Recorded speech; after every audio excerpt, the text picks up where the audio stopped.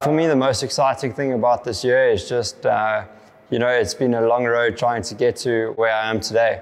And I think when I line up on the grid for the first Grand Prix, I think then it will really all set in. I feel like I'm getting closer to where I want to be, but still, it's really, really tough. It's almost a different world to what I'm used to. To be quite honest, everything's just that next level, as you would expect. The grip, the power, the brakes. Everything is just incredible, and it takes quite a bit of getting used to. But step by step, things are starting to fall into place.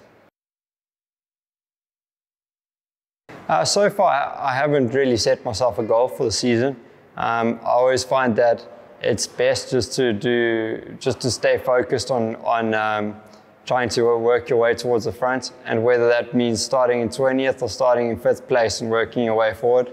My goal is to get there, and I hope sooner than later, but let's see. It's going to be a long, hard road for sure. I don't really like to have a favorite circuit, or I don't really have a favorite circuit, to say that. Each track has something super cool about it, so it's hard for me just to choose one circuit. But if I have to choose one moment in my career so far, I'd probably choose Jerez in 2016, when I took my first World Championship victory. So far as the days are ticking by, I'm starting to build a lot of excitement and of course a little bit nerves at the same time, just to think that I'm going to be lining up against people that I've looked up to my whole life. My hero or sporting hero or favorite MotoGP rider has always been Valentino Rossi, and now I get the opportunity to race against him. So it's crazy to think from where we started back in South Africa, we're going to get the opportunity to race in a proper MotoGP race in a few days' time. So it's really exciting, and I think it's a feeling that we've got one step closer to where I want to be, but there's still a lot of work to do.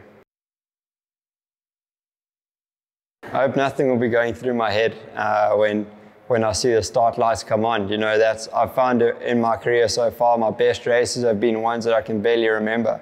You're so almost focused to almost another level, I would say, where you're so in the zone that you just kind of do your thing, and that's when I find I ride my best. For sure, it's a dream come true to be in MotoGP.